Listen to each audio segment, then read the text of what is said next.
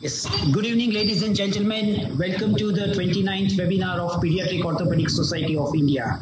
Today we have an interesting topic, and the question is, does 3D gait analysis improve our decision making? Good evening, ladies and gentlemen. Welcome to the 29th webinar of Pediatric Orthopaedic Society of India. Today's lecture is by Dr. Ana Presedo. She is from France. And just to give short background about her, she did her undergraduate and postgraduate study from Spain. And after that, she did her fellowship from France. Then she did her neuro-orthopedic fellowship with Dr. Freeman Miller from Delaware DuPont Hospital. In addition to that, she did a master's in biomechanics. And since 2004, she is at Robert Debré University Hospital at Paris. At present, she is head of the CP program at that hospital. She has a vast academic interest, and to her name, there are 23 publications. And every orthopedic surgeon has something extracurricular activity or interest, and she has a wide interest. She is expert of sailing. In addition to that, she has an interest in roller skating. And the important point is she's also a good cook. So with that short background, I will move on to welcome Dr. Freeman Miller. Actually, he does not need any introduction. A very good friend of India. He has visited many POSI as well as Indian Academy of Cerebral Palsy meetings also. So Freeman Miller, I would say only one thing. His book, now the second edition, is already published, and the book is an encyclopedia of cerebral palsy. Whichever topic you want to read about cerebral palsy, you will find in that book. And that's one of the comprehensive manual about cerebral palsy. So with that short introduction, I would like to introduce my other friend, Mauro Morais from Brazil. Mauro is also interested in cerebral palsy, and he's at present consultant at ACD Hospital, which is one of the largest hospital dealing with children with disability at Sao Paulo in Brazil. He is director of gait laboratory. The another important point is, like, he's a secretary of Brazilian Society of Pediatric Orthopaedics, and we are trying to establish a good relation between Brazil and India. He is also a member of POSNA, EPOS, American Academy of Cerebral Palsy, and ISMEC. Before I hand over to Dr. Presedo, I just would like to tell you about the windows of opportunities. Please visit our website, www.posi.in, and try to get information about POSI fellowships. There are a lot of opportunities for inland as well as international fellowships, and I request you to visit that and apply for that fellowship. So with that, I hand over to Dr. Presedo for her lecture. Thank you.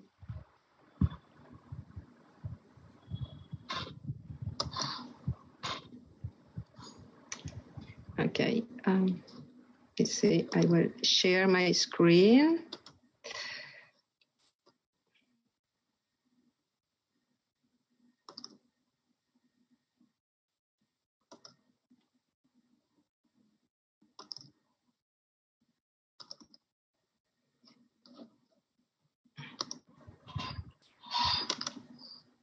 Can you see it? Yes, yeah, full screen. Perfect. Okay, so good evening, everybody. Thank you very much to Dr. Dhiren for organizing these webinars and for inviting me today. I have to say I've been twice to India, so I think I would consider today that this is my third virtual trip. Thank you very much to all our panelists for being there with me today. And always a special thanks to Freeman Miller, because he's always there. He's always been there for me as a mentor, as a very good friend too. So today, what I want to share with you is some thoughts I have about gait analysis. I will also share some other thoughts that I borrow from the literature. I want to show you how I use 3D gait analysis in my daily clinical practice. And finally, I will try to answer this question that's been chosen as a title for my presentation. Does 3D gait analysis improve decision making? If we think about gait, we do know that visual or observational analysis is not always enough. Mainly when we need to come out with some therapeutic options. If we compare instrumented analysis versus observational, we would say that it will allow for data quantification. We can also recognize different gait patterns. The measurements obtained from gait lab would be more objective, of course, within certain technical and human limits, and is also a very good way to share data for decision making and also in order to evaluate results. Before we go into human motion, I wanted to invite you to take also a virtual trip to Paris. Then you go into the Louvre Museum and you admire this painting from Jericho. It was 1821. One thing I want you to do is look how the horse's legs were represented during gallop. A few years later, these two men were born, one in UK, the other one in France.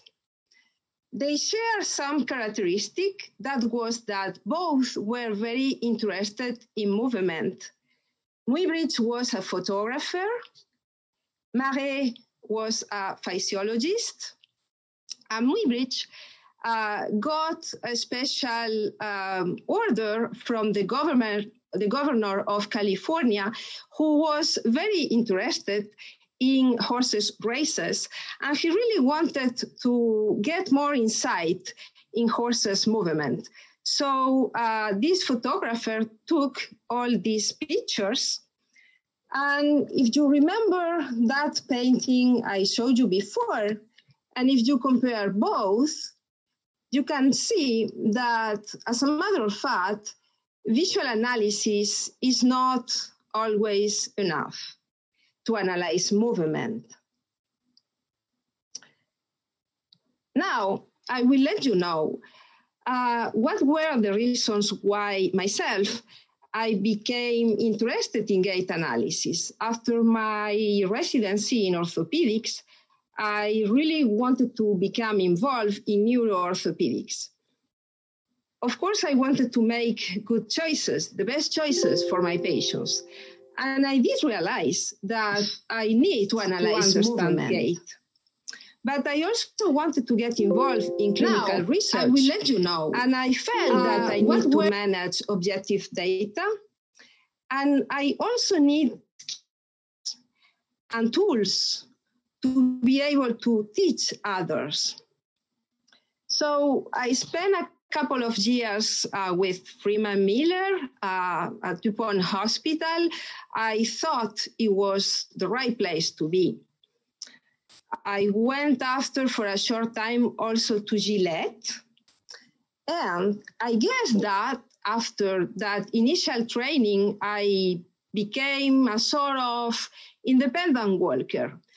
Although I have to tell you that sometimes I still need walking aids. So I go to see friends and I exchange knowledge with them.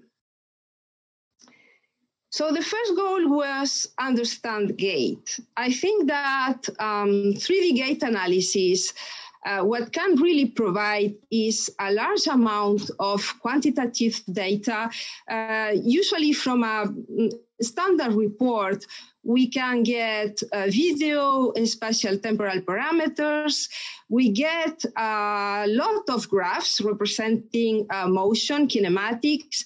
We also get some insight about the power, the forces that are underneath motion and can sometimes explain some problems. We also get electromyography, and we can get plantar pressure. So it's really a lot of data. The good thing also we got from gait analysis is that the common gait deviations could be grouped into gait patterns or gait classifications.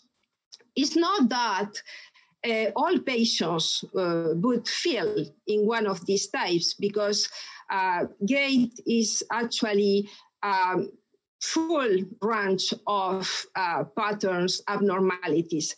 But what I think is very useful from these classifications is to be able to communicate, to exchange between professionals. And of course, gait analysis guidelines for management, and it also constitutes a framework for evaluation and treatment.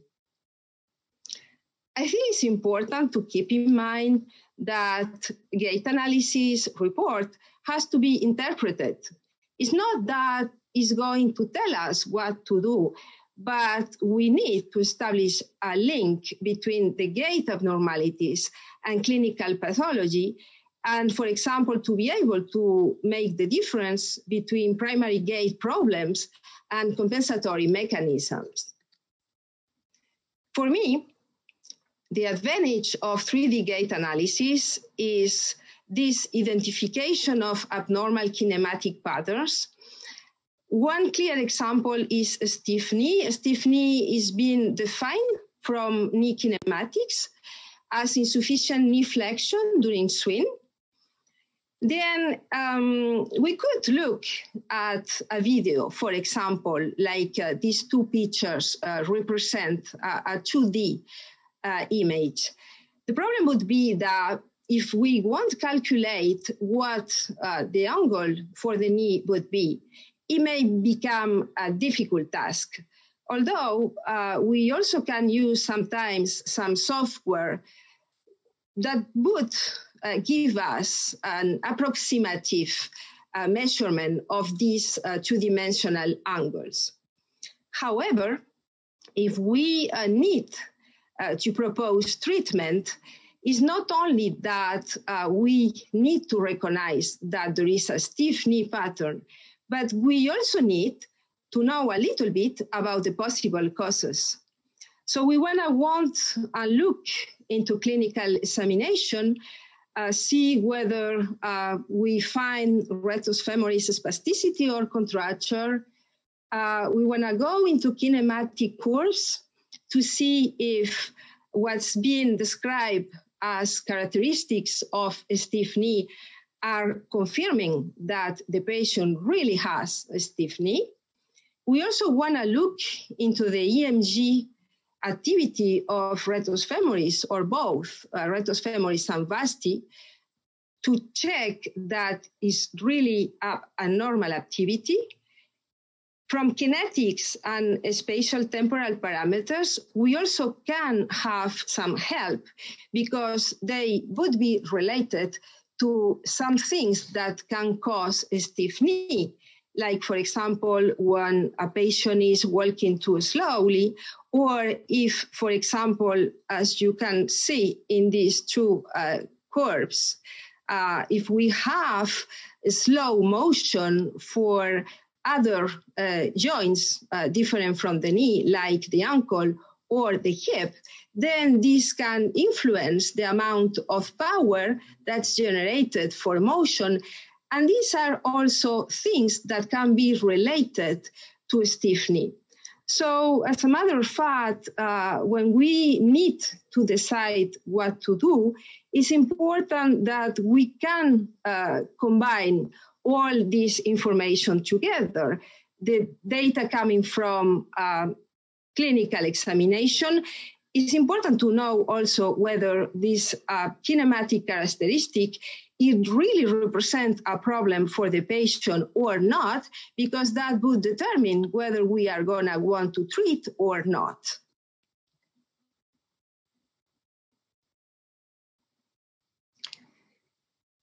For me, one important advantage of having 3D data is to be able to have a better understanding of what happens in the transverse plane. That is what we usually call the analysis of torsional and rotational troubles.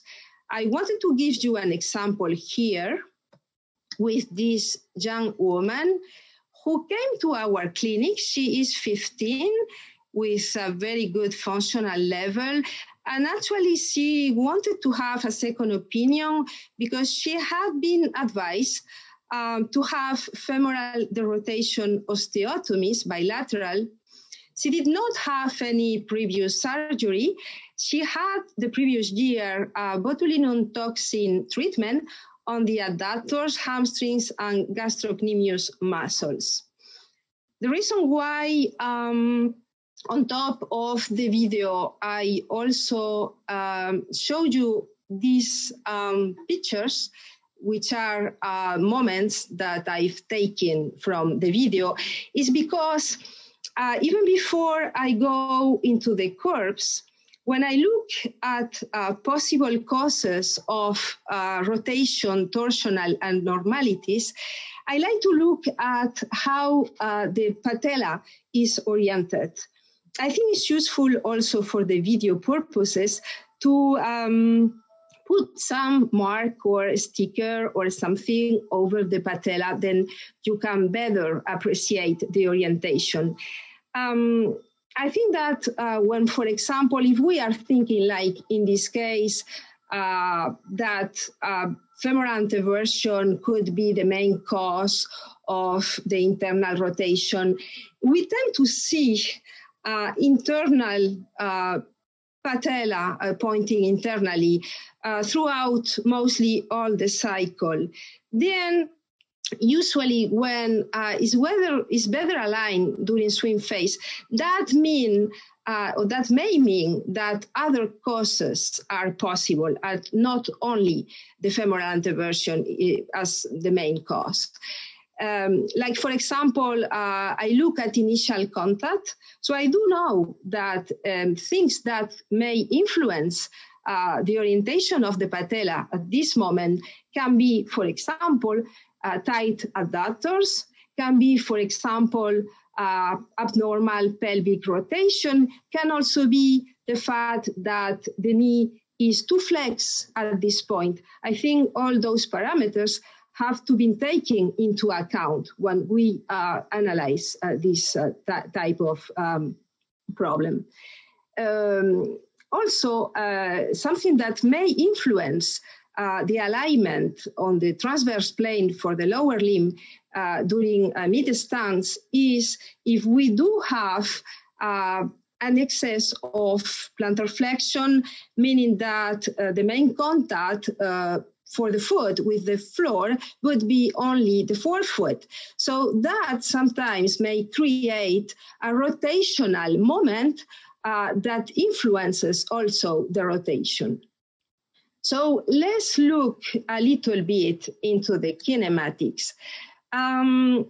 For those who are really not familiar with curves, I don't intend to go deep into kinematics, but since we are talking about three-dimensional gait analysis, I thought that it was necessary to show you how we could use this information to have a better idea of what the cause of a problem could be.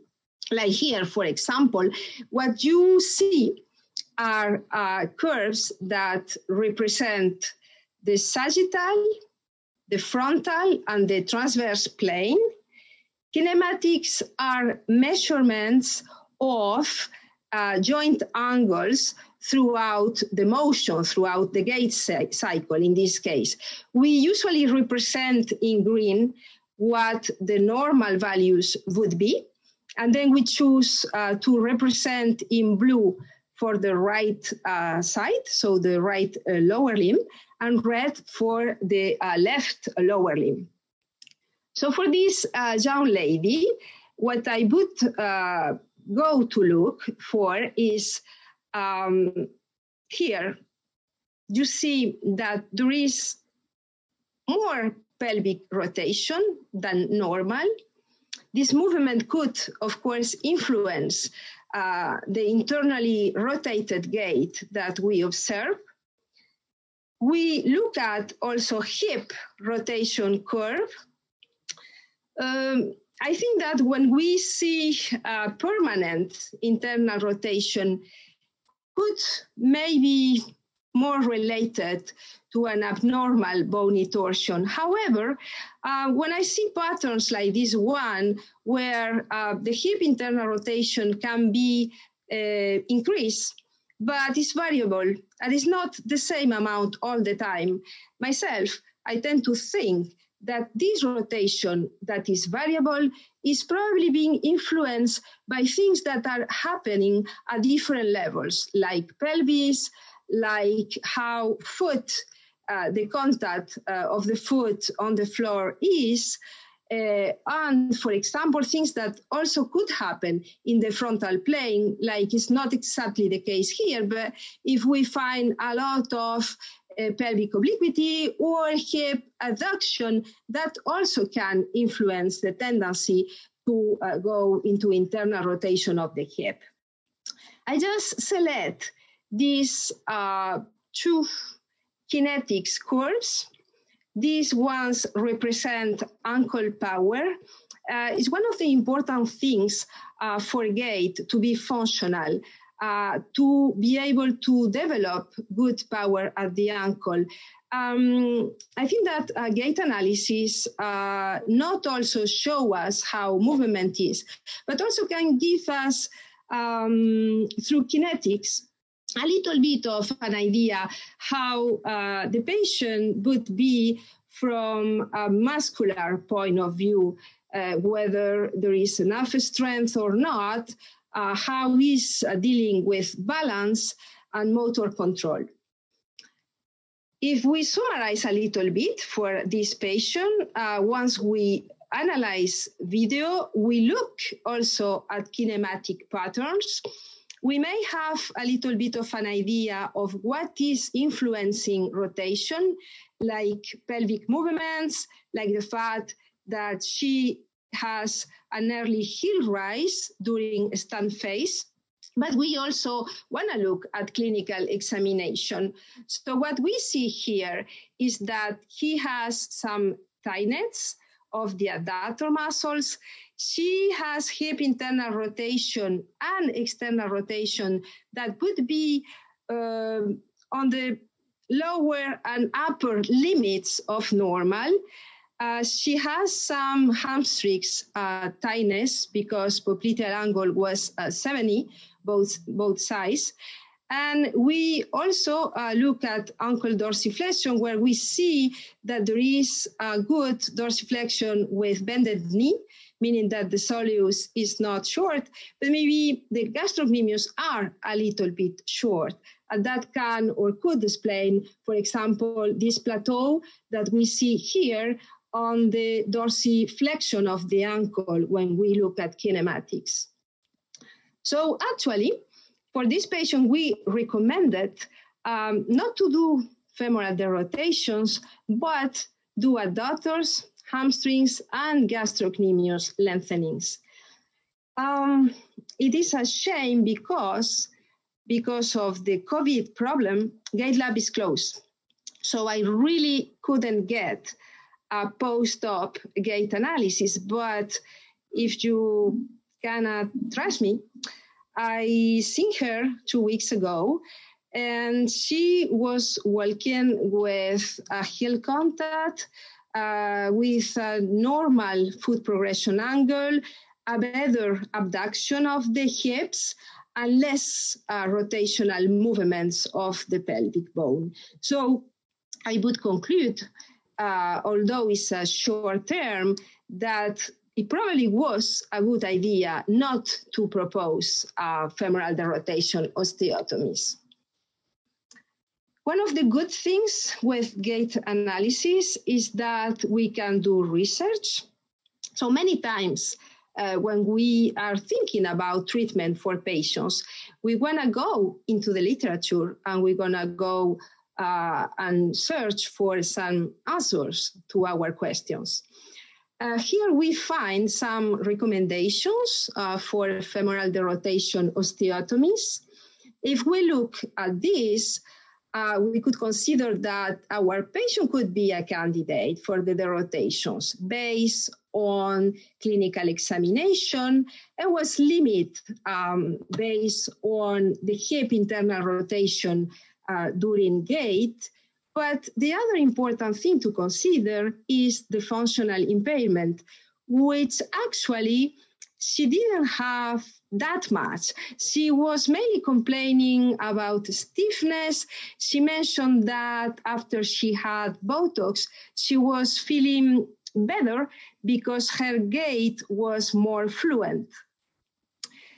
The literature also says that if sometimes we are in the borderline, the limit of a recommendation, it would be more risky in this case to get a femoral derotation osteotomy because what's been shown is that when internal hip rotation from kinematics is moderate, there are more risk of finding or having too much correction rather than the opposite. So we also sometimes wanna follow these literature recommendations. Anyway, it's important to remember that both clinical examination and gait analysis are the basis for the treatment indications. We actually did some research on the transverse plane, and which is pretty consistent with, in general, the publications in the literature. We did find that most of the limbs in patients with diplegia had a rotational torsional problem. The causes were at different levels, and I think that's what really makes the diagnosis and the decision-making complicate if we don't have some kinematics. For us, when we look at the main causes for patella turning inwards and also for the internal foot progression angle, we mainly saw that the principal cause or the most common one was pelvic internal rotation.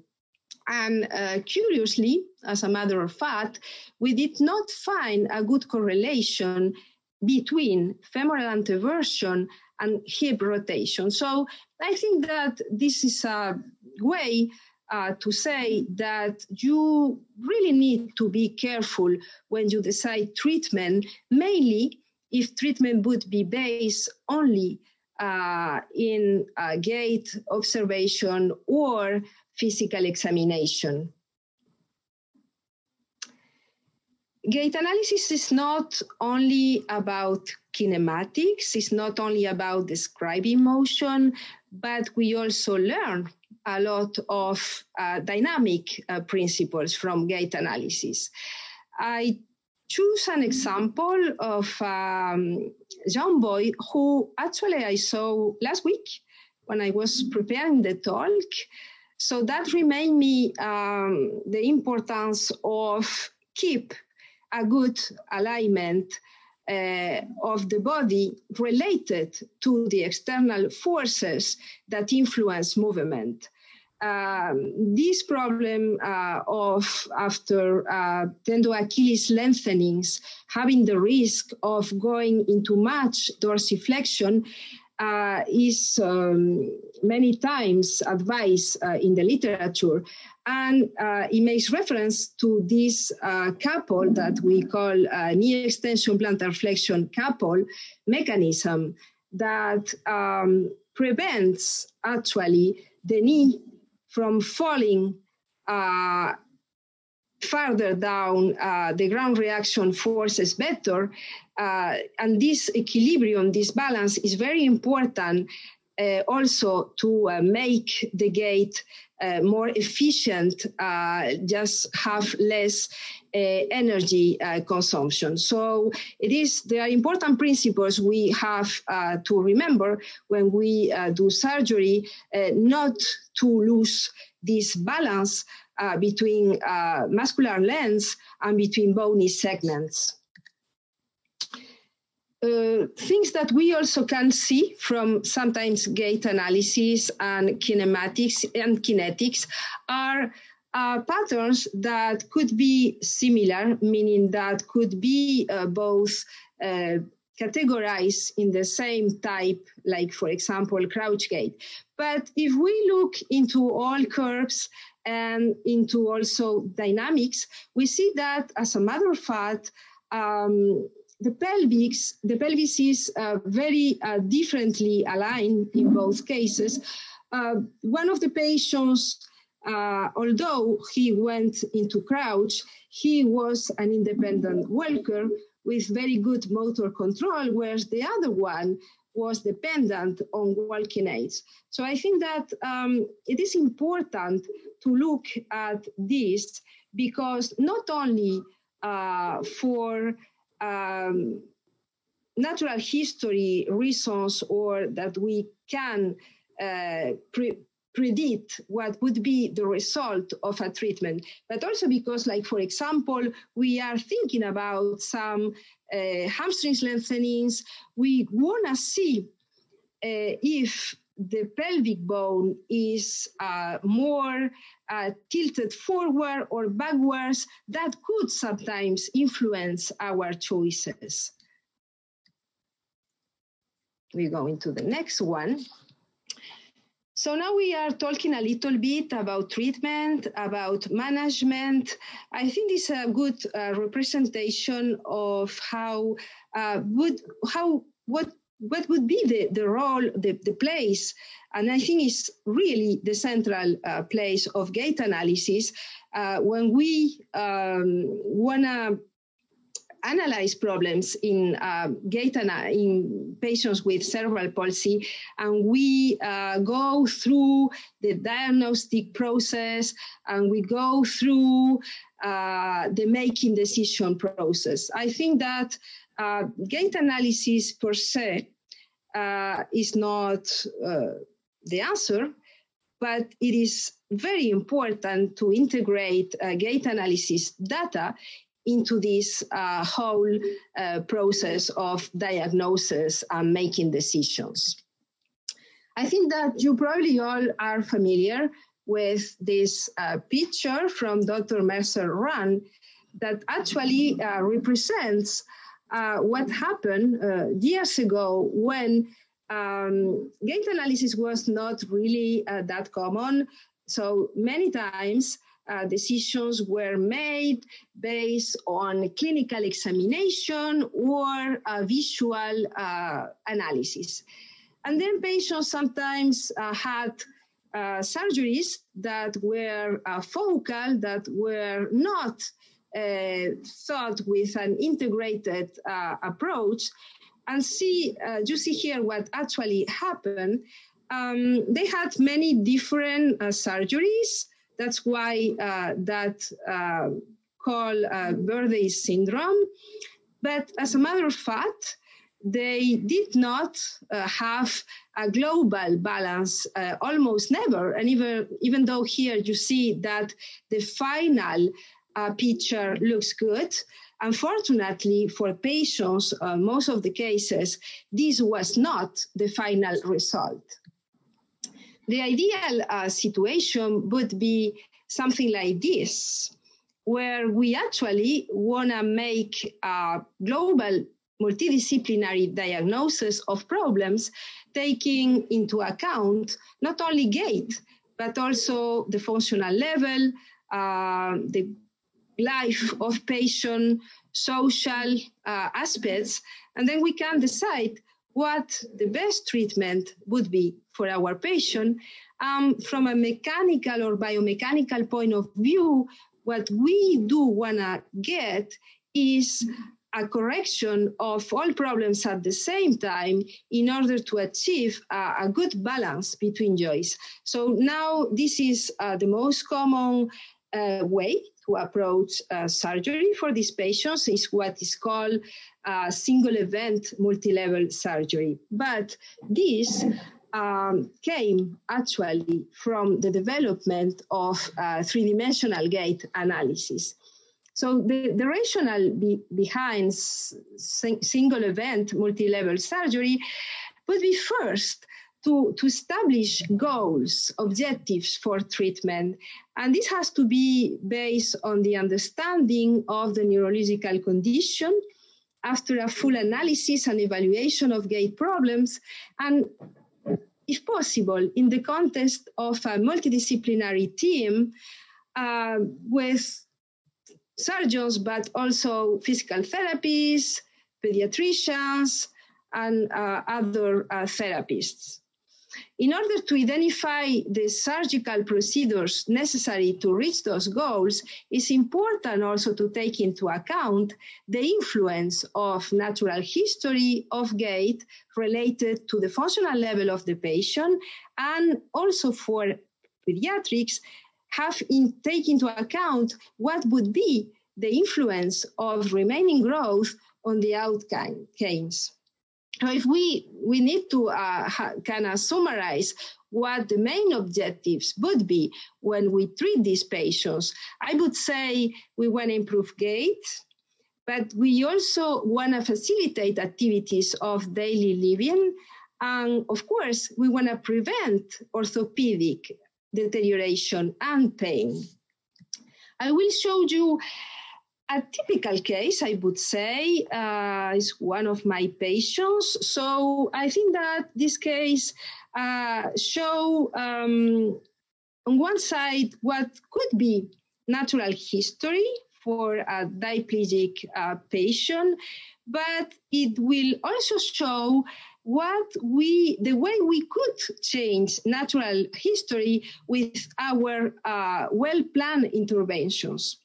Here he is when he is 7, so normal cognitive level. She started working independently at 4. Then she had some botulinum toxin treatment because he was developing some tightness of the gastrocsoleus. He wear orthoses, day and night orthoses, since he was really little, and also he had physical therapy treatment. He did have a lengthening of the gastrocnemius muscle at the age of 9, so in between these two videos, because he really was having trouble in order to wear the splints because of foot pain. Then we didn't see him for a while, and then he comes at 11. We were surprised because we wouldn't expect for a patient with such a good functional level to deteriorate so much. He was at that time mainly complaining about knee pain. We got a gait analysis. We compare with the one we had from before, where if you look at knee pattern, was mainly what we would call a jumper, a kid walking with jump knee to match knee flexion at initial contact, but then a good deal of extension and good function during swing phase. And he moved into a typical pattern of crouch gait with a lot of knee flexion throughout all the gait cycle. Let's see. For him, when we start discussing about if what would be necessary to do, the first thing that we in our team can mention is what the goals for treatment would be. And something that for me is important about knowing the patient from before is that you have an idea of the prognosis, because in general, when you see somebody like him, who was an independent walker with very good motor control, good strength, very good cognitive level, and very rapidly deteriorated, you tend to think that it was maybe because of an orthopedic problem, but not because there was some sort of neurological deterioration or something like that. So this, for me, is an element of indicator of good prognosis, because I do know that if we treat the orthopedic problems, there is no reason why he wouldn't be, again, more or less at the same functional level than he was before.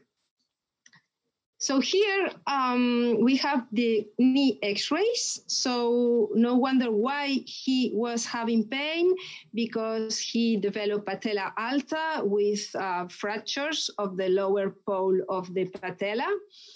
I just, in order to do it shorter and simple for you, tell you what we decide to do based on the gait analysis, based on the x-rays, of course, but also on the physical examination.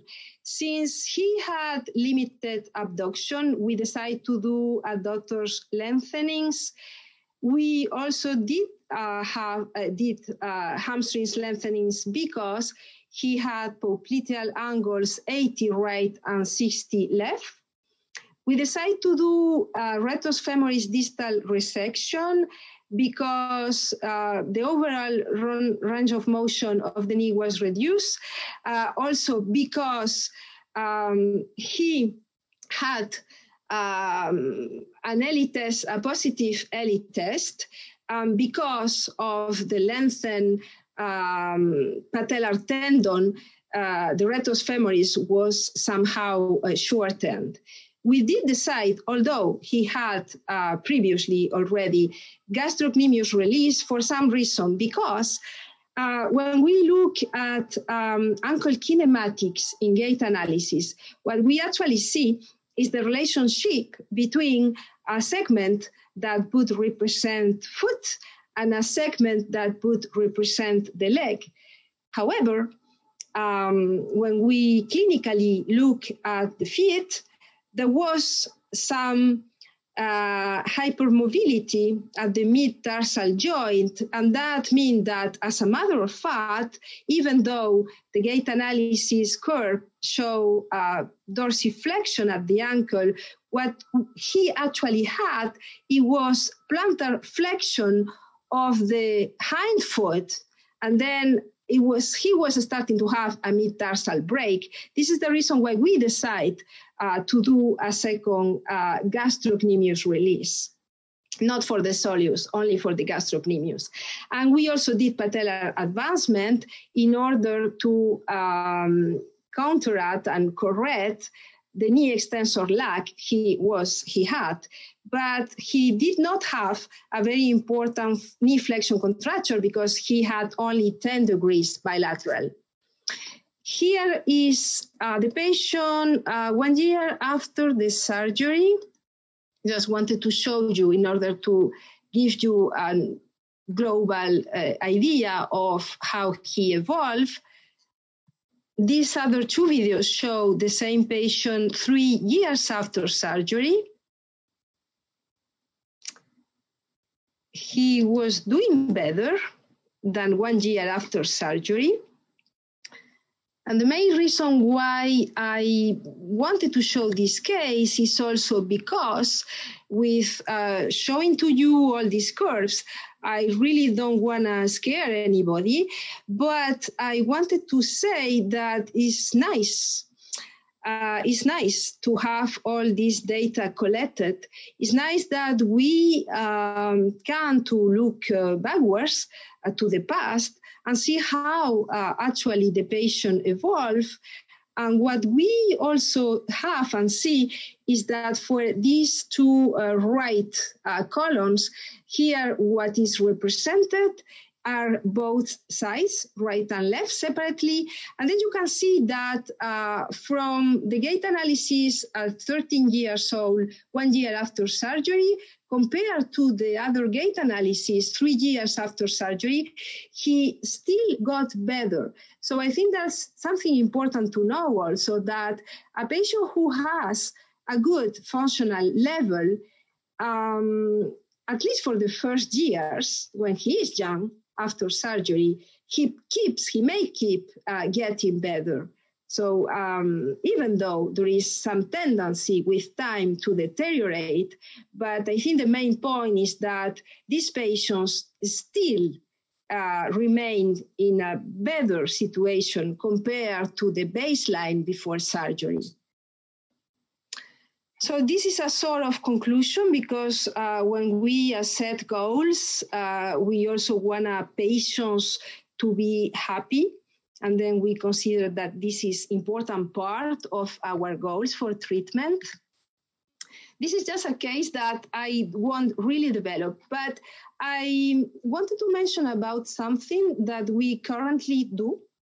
Sometimes, because of the pattern of gait, it's difficult to decide, for example, for feet, whether we do need to go for some surgery at the same time that we may correct a lever arm, like in this case, the flexion of the knee, or not. And if you compare both here, before this patient actually improved his level of function, because he was working with a walker, he was using a wheelchair, and after surgery, he is not using the walker anymore, and he uses the wheelchair for the long distances. But the thing is, when we look at feet before the surgery, we were discussing about maybe correct the valgus he had, although we didn't do, because we thought, well, we will see what happens with the feet after we correct the rest. And then when we did the post-treatment gait analysis, what happened actually was that one side still was in valgus, but the other one we realized it was mostly in varus of the hind foot.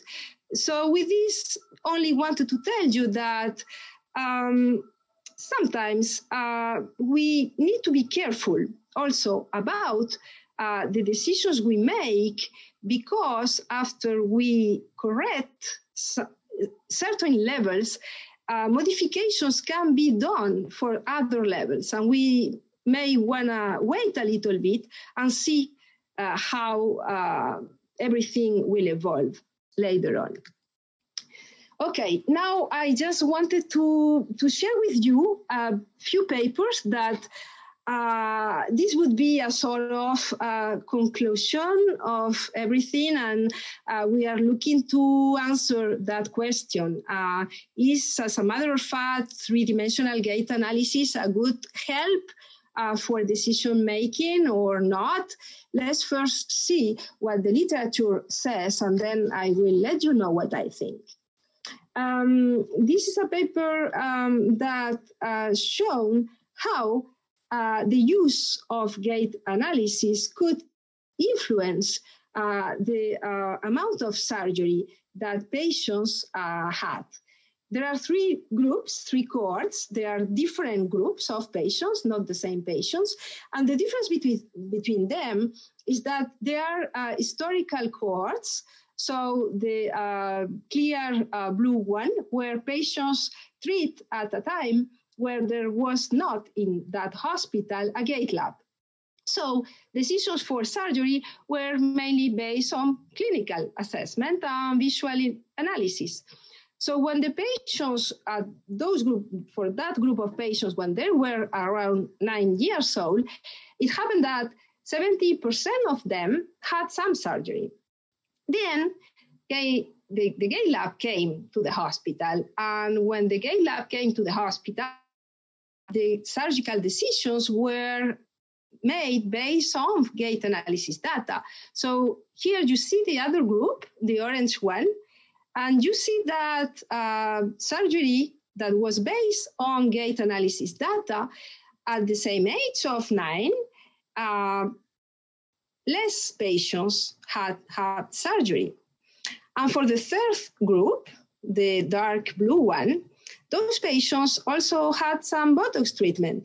So this team of surgeons also wanted to enhance the importance or the role that integrating botulinum toxin in the management of these patients could also have some influence in the final decision-making related to surgery. But for me, the important thing we see here is actually the intervention of gait analysis in this decision-making process. This is another classical paper where I think that is interesting that when a group of surgeons who did not have a gait analysis report when they decide to treat patients, but they were trained in gait analysis, when they were compared their decisions to other group of surgeons who didn't have the gait analysis report, but they didn't have any experience with gait analysis neither, it happened that all of them made changes after having the report. But those who had experience in gait analysis did less changes than the other ones. That this may suggest that even though when you don't have a gait analysis report for your patient, if you do know things about gait analysis, you probably get closer to a decision that would be made based on gait analysis. And I think this is an important thing, is the role of gait analysis in knowledge, education, a better understanding of gait. For the amount of surgery, those who did have knowledge about gait analysis tend to do less surgery when they get the report, whereas the other ones tend to do more surgery because they had think about doing focal things, and then when they see gait in a more integrated approach, they may decide to correct more things at the same time. I think that can be related to this. I just showed you this chart from the same article that tries to explain why the changes. And I think that something is important is like, for example, as I said before, for the rectus femoris indication is clearly based on gait analysis report. For the hamstrings, whether we change indications after gait analysis or not, I think that is mainly related to a more comprehensive approach of gait. For example, for psoas related to pelvis and hip motion is not a very good correlation between clinical and gait analysis. Other things we see is that sometimes we may think about doing adductors, but if we see a good abduction during swing, we may want to change this indication. These are just examples, but I just intend to show how, as a matter of fact, gait analysis can modify our choices. There are here a couple of papers I will show you, searching for some evidence about, do we know if, as a matter of fact, there is some evidence about the fact that if we do use gait analysis, we will have better results. Really is not evidence, and I will let you know why, but what's interesting from these articles is that, as a matter of fact, authors find that when surgical planning follow recommendations from gait analysis, results at least look to be better. And for this group of patients, there were 3 groups that were compared. There was, and the authors look in terms of parameters for popliteal angle, gait index, and the minimum knee flexion at single support. What they found was that for patients who, after gait analysis, did not have any surgery indicated, they didn't get worse. And then they conclude that at least without real evidence from gait analysis, it did help to not recommend surgery. We also see, although there is no evidence, that for the group of patients who did have surgery based on gait analysis, for all parameters, they got better. So this paper from Dr. Narayanan just reminds us that gait analysis has a lot to contribute to improve knowledge, which I think is very important about gait pathology. Also provides with an objective measurement that allow us to compare pre and post treatment. Of course, there is no evidence that the use of gait analysis itself would allow for a better outcome, because it's not very clear whether gait analysis parameters would be related to function or quality of life or not. And these are things that have to be taken into account when the results of surgical treatment are evaluated. And this is the reason why I think it's very difficult to have evidence base in surgery, because something is different from medicine is that surgery is dependent on the surgeon, even though the same procedure is done. When you just give a pill to a patient, the effect of the pill, it won't be dependent on the person who is administrating the medication. And I think this is one of the limits for when we search for evidence base in surgery.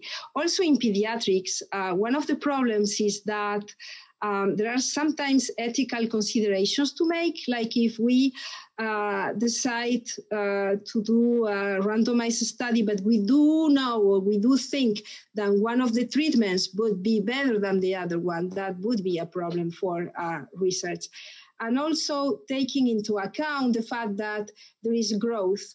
So as a matter of fact, in pediatrics, we would need to actually conduct very long-term studies in order to properly evaluate the final results. So I think that we, even without evidence, we can assume that in pediatric orthopedic surgery, and also applies to cerebral palsy, actually consensus can be reached based not only on scientific evidence, but expert opinion. And I think it's an important thing to take into account. So I just go into the conclusion. We may not have evidence, but we do have clinical facts about gait analysis. We do know that nowadays gait analysis, 3D gait analysis, represents an advantage for some pathologies, clearly. There is also evidence that gait analysis measurements are more repeatable than those based on conventional clinical examination. It's important we keep in mind that the aim of gait analysis is to make and to interpret biomechanical data.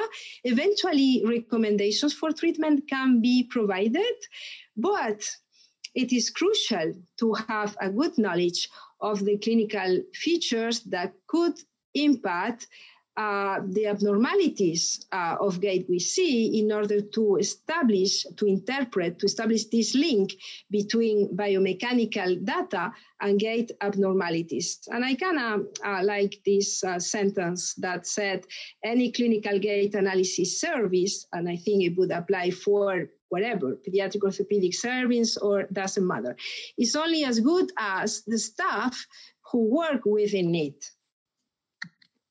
So this would be my conclusion, but since I just found these words written down, I thought that myself, I wouldn't be able to say it better. So I borrow these sentences, these conclusions from Marc Abel and Diane Damiano, who actually said that the management of cerebral palsy has evolved substantially during the last years, and that actually motion analysis laboratories have still a very important role in this development by providing data that allow us to analyze things, to come out with some therapeutic decisions, to exchange, I would say, between clinicians, and also to be able to do research and to do teaching. So I finish with this. I know I should answer this question. The question was, does 3D clinical gait analysis improve decision making? So here is my answer. I think yes. I think yes, because I think for the goals I had myself when I went into the gait analysis field about getting a better understanding of gait, about getting knowledge, being able to do research, maybe taking better decisions for my patients, I do think that these goals were somehow accomplished, but there is another reason that I just didn't mention, and is the fact that on top of that, you can make a lot of friends when you go into gait analysis. So I thank you very much for your attention. Yes, thank you, Anna, for a wonderful exposition on the topic. Now the session is open for the questions. Sandeep, can you take the first question? Yes, sir. So thank you, Anna, for that wonderful talk on gait analysis and its relevance. It was quite lucid. And Dr. Thomas from Vellore CMC wants to ask, what is the role of torsional CT scan studies for the torsion rotation deformities when there is no concordance between clinical findings and the 3D gait analysis data? When do you rely on CT scans for torsion? Yes, well, for me, it's a pretty clear answer, because actually after some review of the literature that kind of show that when you do clinical measurements of tibial torsion or femoral anteversion, that would be good enough for clinical purposes. So because also we have to pay a lot of attention on the amount of radiation when we do scanning for kids, we do not use scan examinations to measure torsion in pediatrics, at least. So that's what we do now. On the other hand, something that I think is important data and comes from the literature is being seen that, for example, when you correct femoral anteversion in a patient with cerebral palsy, and you measure properly in, let's say, in OR, and you use some compass system or whatever, and then you say, okay, I am rotating 30 degrees. But then when you go and look to what happened after during gait, those 30 degrees, it happens that they are not 30 degrees anymore, but they may be 50 or they may be 50 or something like that. So I think that I would say these three things together, the fact that clinical assessment looks pretty good, the fact that many other things are interacting to create torsion and rotational abnormalities during gait, because of the literature has shown, and the fact that we don't wanna use highly irradiating examinations for kids, we just decide not to use them. Okay, so you are not in favor of too many CT scans, right? No. Okay, so I will hand over to the panel who's there on the live meeting. There are no other questions from other delegates. Dhiren bhai, over to you. Yeah, sure. Yeah, Mauro, can you start? You have a question to Ana. Yeah, so please. Sure, thank you. Ana, thank you for your talk, which was outstanding. I really enjoyed very much. I particularly like your thoughts about the transverse plane. So, in my opinion, the soft tissue procedures have been underestimated over the last years.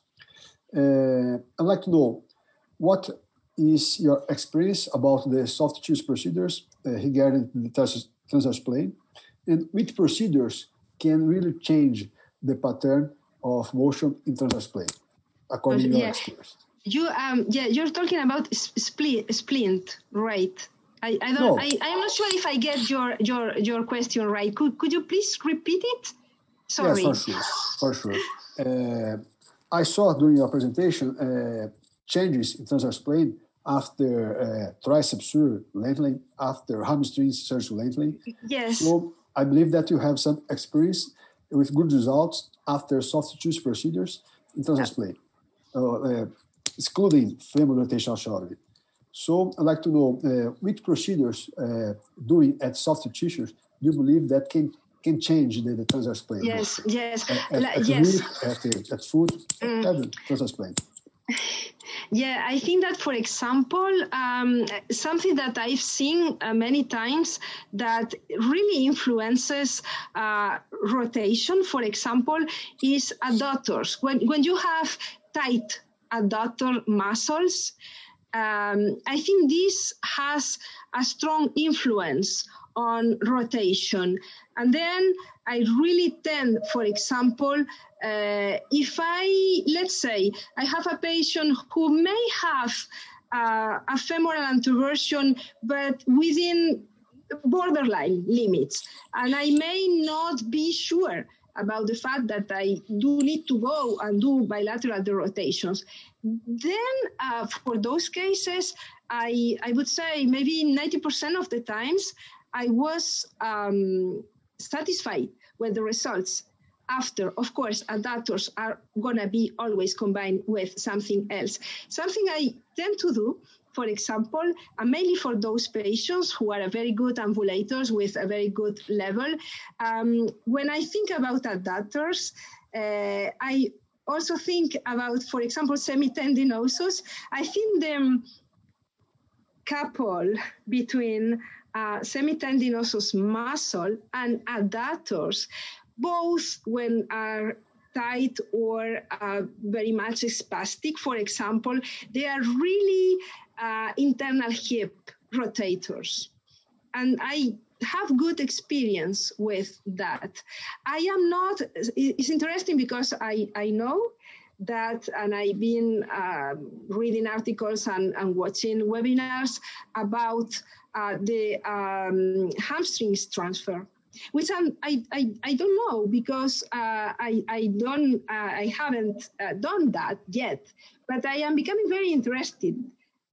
So I wonder if maybe, for example, with the transfers of the hamstrings, if you do it maybe for a younger patient at a point where they just start getting some tightness, but they are not.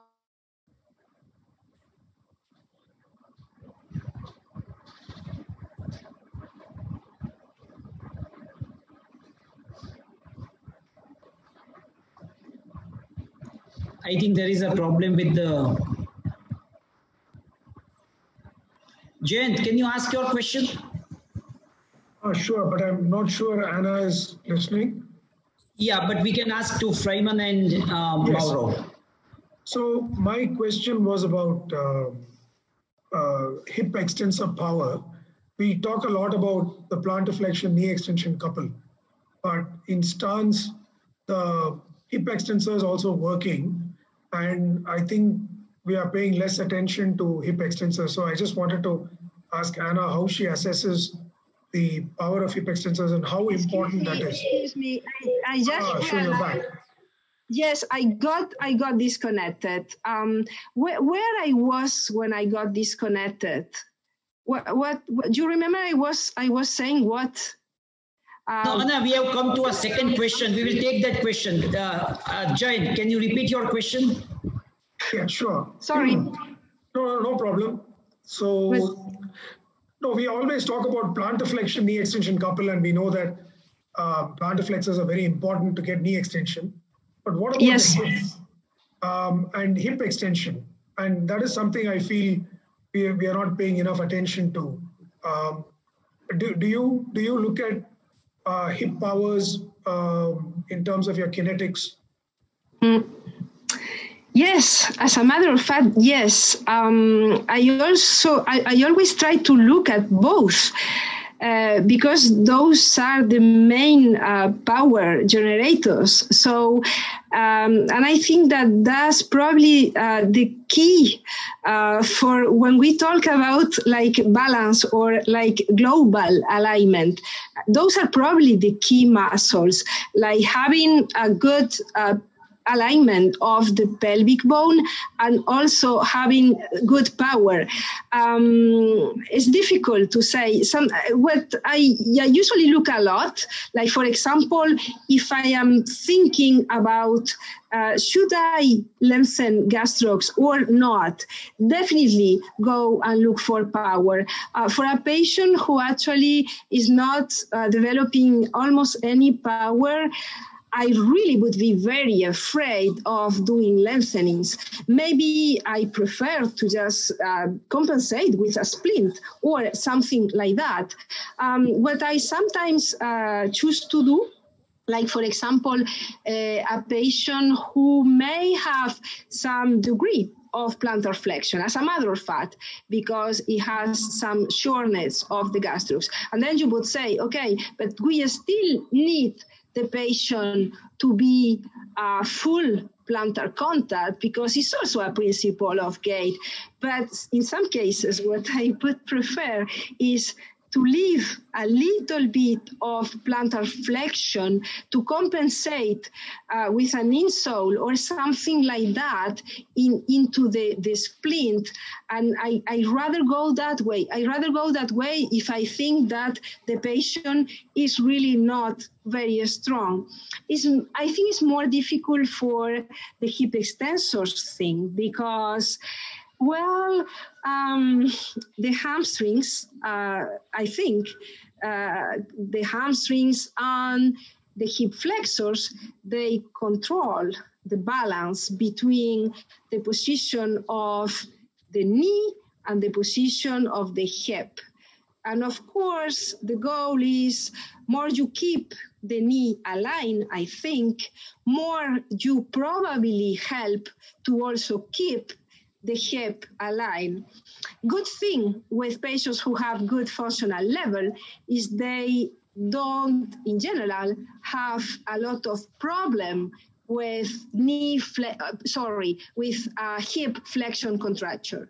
So at least you don't have that, and you have mostly to deal with the hamstrings thing. But I think it's very difficult, the hamstrings thing, because... So let's say, Ana, if we have someone who already has tight hamstrings, but he has a significant anterior pelvic tilt. So you know that his hip extensors are quite weak. Would you still go and release the hamstrings in those cases where you already have a lot of anterior pelvic tilt? No, well, if the patient is like, I assume it will be a patient with excessive knee flexion. So I think that many times I prefer not to lengthen the hamstrings. If I have a knee flexion contracture, maybe I will prefer to do some knee extension shortening osteotomy. And I do think that patellar advancement procedures, or I know I don't do patellar tendon shortening. I never did it because I am pretty happy with the results from patellar advancement, but I do know that is also a well-known procedure.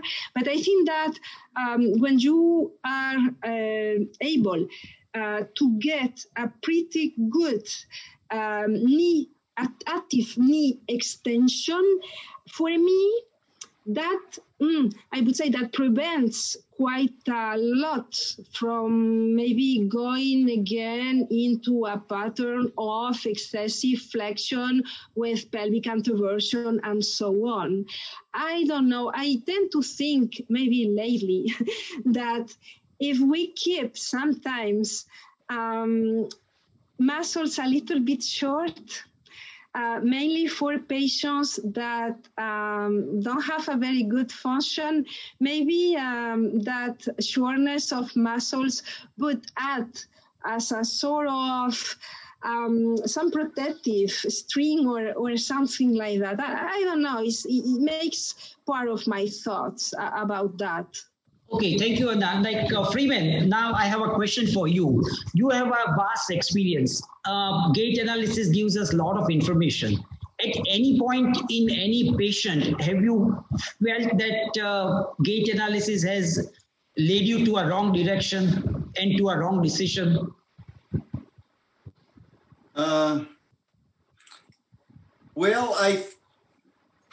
My experience over time has been that I've definitely learned things. And an example was early on when I was doing gait analysis, I was doing quite a few psoas lengthenings, sort of in line with the concern that we should augment hip extension power. However, lengthening iliopsoas does not make the extensor stronger. And what I found is that there was very little benefit, and plus patients were complaining of weak hip flexors, some, not everybody, a few, for things like stepping up onto steps, stepping into buses. So that's one place where I sort of made a turn and have largely, I mean, only on rare occasions to do psoas lengthenings with significant contractures. And I think, other mistakes that I have made, I mean, again, there is the concept that we should leave the hamstrings tight. And when you have a severe knee flexion contracture, I definitely have made errors based on the gait analysis, thinking the hamstrings, we really need to protect their length, that we should just extend the knee for the knee flexion contracture, but then ending up getting problems with sciatic palsies because the knee extension contracture is extending the knee against that without sufficient shortening risks the sciatic nerve. So those are some of the issues that I think in some ways the gait analysis probably led me astray till I had to learn some of it. Yeah, thank you. That's a very good tip, and we will be very careful now in making the decision. Now, one of the major problem in cerebral palsy is planovalgus foot. So I would like to understand like how gait analysis help us in decision making in planovalgus foot. Yeah, shall we start with Mauro first? Like, what is your opinion? How gait analysis help us in decision making in planovalgus foot? I believe that the foot model is the weakest part of gait analysis. So for decisions about fit, gait analysis may be lack of useless. So you must combine the data.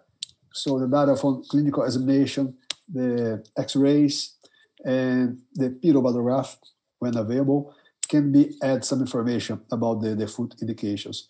But the gait analysis per se sometimes don't provide so many information for this indication. I use gait analysis, the video. I try to identify the midfoot break in the stance phase, as Ana said in her talk. And also, I try to identify some problems in the kinetics, the combination sometimes of rib problems, internal hip rotation, combined to external torsion to plantar valgus, can lead to changes in the varal valgus moment in coronal plane. So there are some indirect points can lead to a indication for plantar correctum. But in my opinion, there is no just one point can justify the indication. Okay, thank you. Freeman, do you agree with this point, like for the planovalgus foot, gait analysis does not give us adequate information and we need something more? Yes, I think for me, the pediobarograph is important. I think the assessing the kinetics, looking at the power and the alignment. So when you have a foot that is out of alignment, that's not generating good moment or good power because of that alignment. And also the age for me, the age is extremely important. So, a 5-year-old child, I would never do foot surgery unless, you can always use a brace on a 5-year-old or a 3-year-old or a 6-year-old. But once you get up to, a full adult size, 14, 15-year-old, then having a stable foot is ever so much more important in my estimation. And, having midfoot breaks, those are things that you really want to try to avoid. So looking and I agree with Anna's comment that leaving a little bit of a tight plantar flexor is good. It's good as long as you're not getting a midfoot break. If you start getting the midfoot breaking down, and this is another place where some therapists are very aggressive about wanting to cast for plantar flexors, but what they really do is break down the midfoot. This is a very bad outcome. And those are things to try to avoid. And I agree that we use the multi-segment foot model, but I agree completely that it's not all that accurate, and it's not nearly as accurate as the remaining kinematics. Dr. Miller, if I may ask, does doing a gastroc release earlier in life, does that prevent a midfoot break, or is it going to happen anyway? No, I think it does prevent it.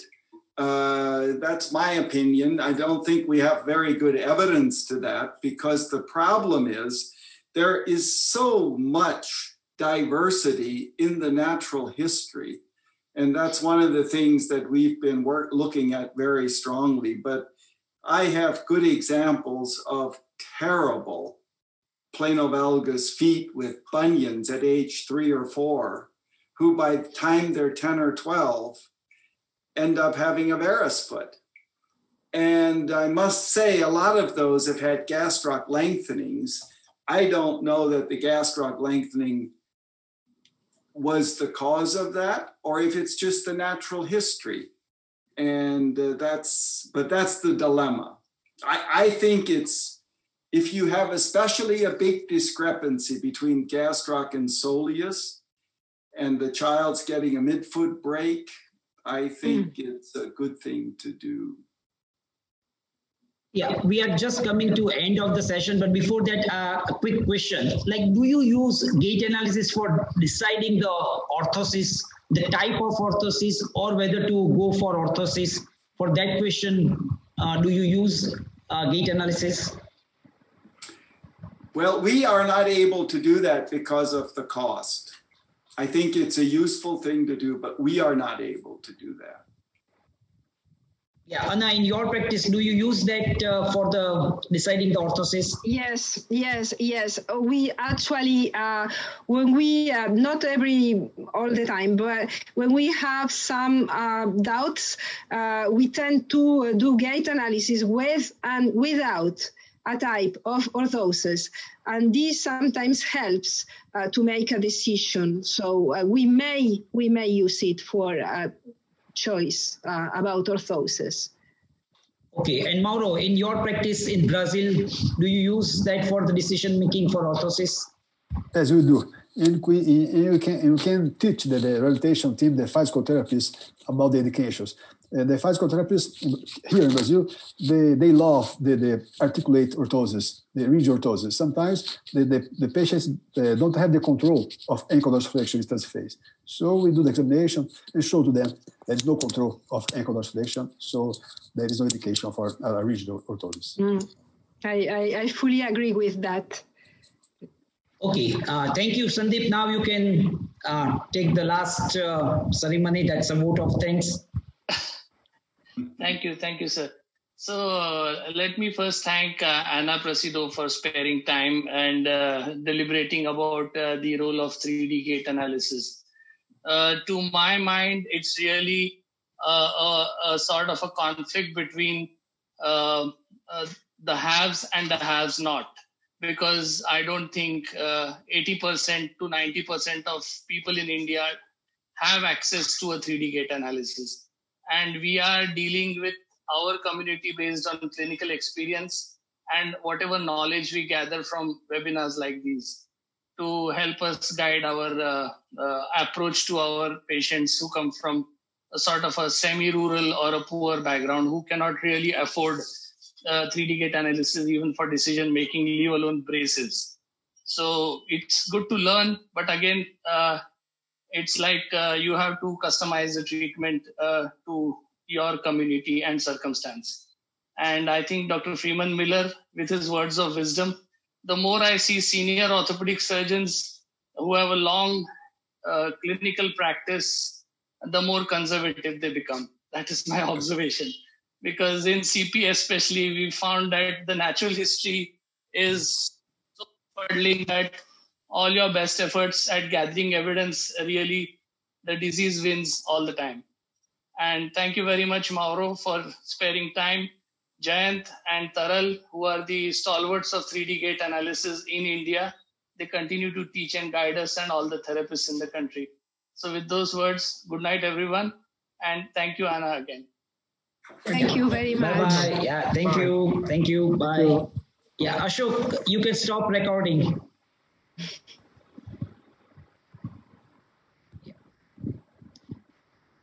Bye-bye, Anna.